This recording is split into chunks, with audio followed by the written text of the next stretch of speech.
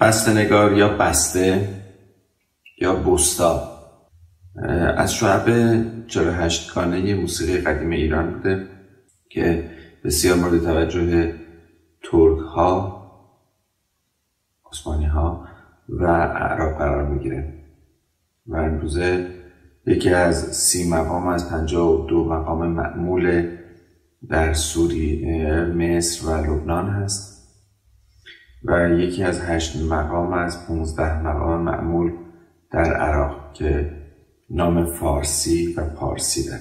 در ترکیه هنوز هم به آهنگ بسته گفته میشه و به آهنگساز بسته کار.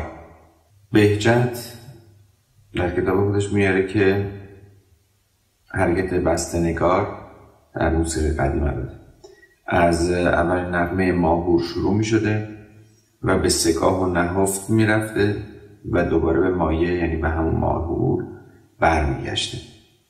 بنابراین به نظر میاد که بسته نگار بیشتر فرم مقامی و ساختار پرده بندیش اهمیت داشته، اما امروزه بسته نگار فرم ریتمیکش مهمه. احتمالاً واژه نگار از نگارنده یا نگارش یافته بیرون اومده و بسته نگار به معنی حالا آهنگ نگارش شده یا همون آهنگساز شاید بتونیم تعبیرش کنیم.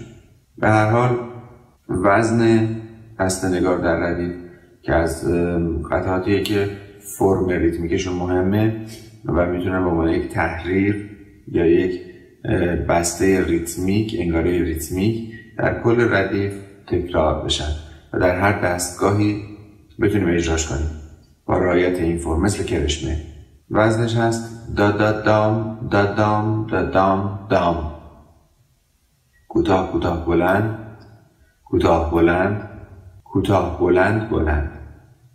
و بعد این فرم ریتمیک رو ما میتونیم تغییرات روش بدیم.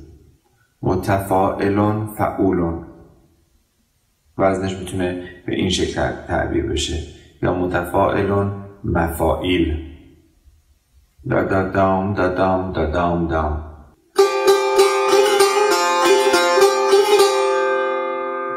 این حالت رو ما میتونیم با ریز اجراش کنیم، یعنی بگیم دا دا دای دا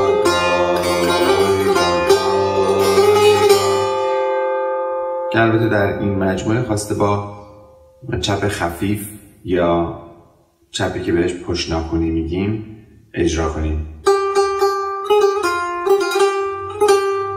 حالا تو تار به این سرمزرابی میگیم، مزراب چپ خفیفی که زده میشه و البته بهتر بود برای نگارشش به جای اینکه بین دو نوت مربوطه خط اتصال بذاریم و بعد روی نوت دوم چپ بنویسیم، بیایم اون خط اتصال رو حذف کنیم، چپ مربوطه رو بگذاریم و پایین چپ بنویسیم پیانو، البته پی بذاریم. این بهترین روش برای نگارش بود. آقای حسین علیزاده هم در کتاب ابتدایی آموزش ستار دوره ابتدایی همچین اشکالی رو در نوت نویسی به وجود آوردن.